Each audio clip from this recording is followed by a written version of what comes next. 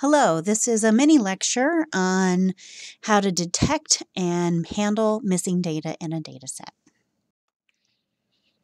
So what is missing data?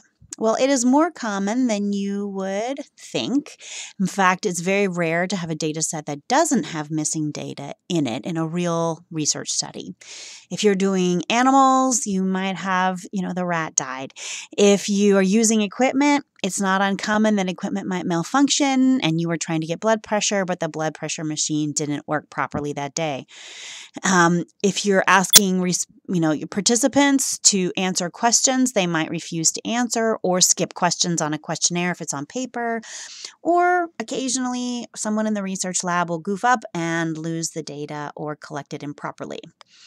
One of the big questions is whether there is a pattern to the missing data, and that's very important to understand because non-random missing data can affect the generalizability of your results in your study. So how do you find it?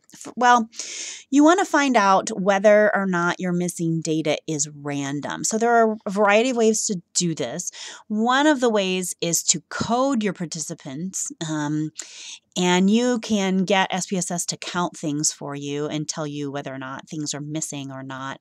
It's kind of complicated and it depends on every data set. So I'm not going to go through all of that, but just suffice to say, if you need to look at missing data in a real data set, you add a variable for each participant and you might code it, for instance, 0 being none missing, 1 being missing data, or that would just be a binary code.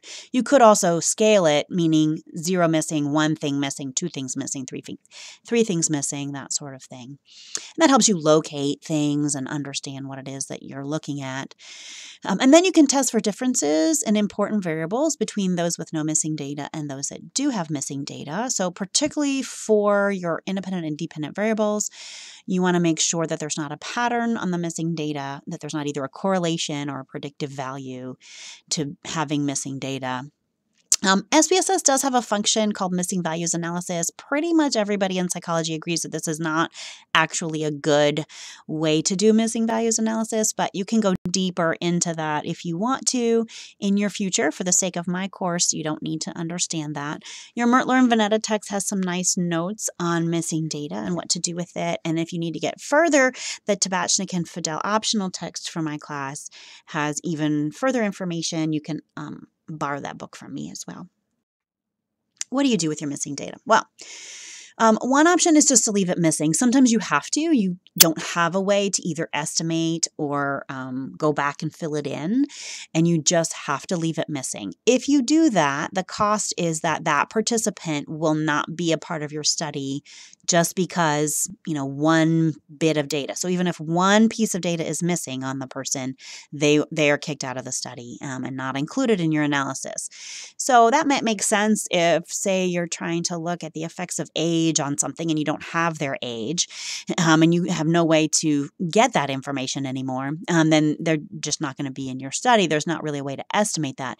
But if you give them a scale, such as the Beck Depression Inventory, and say they skip one question on the Beck Depression Inventory, what you probably would do is add up the total score of what they answered on the BDI, find out what their individual mean score was, and replace the missing item with the individual mean score. So their total skill score is meaningful. It's the same scaling as everybody else in the study, but you're estimating it based on their other answers to questions of what that individual person's missing score would be. This is considered the best. It's got the gold star next to it there.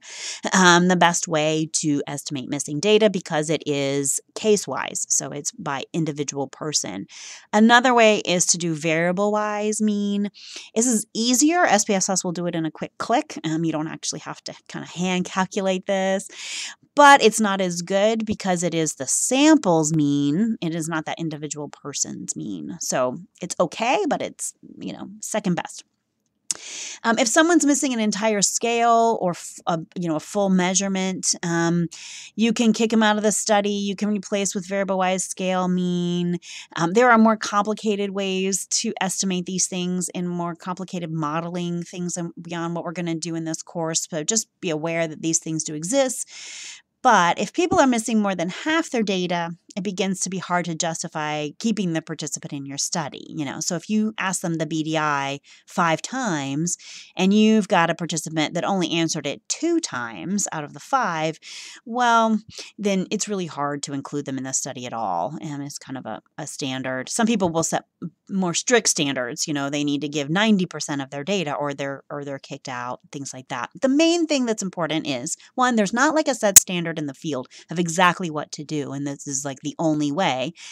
Case-wise scale mean is a good conservative way to do it, but overall there's not really a standard way. So whatever you do, report what you did, work with your committee or your co-authors on the issue when you face this question.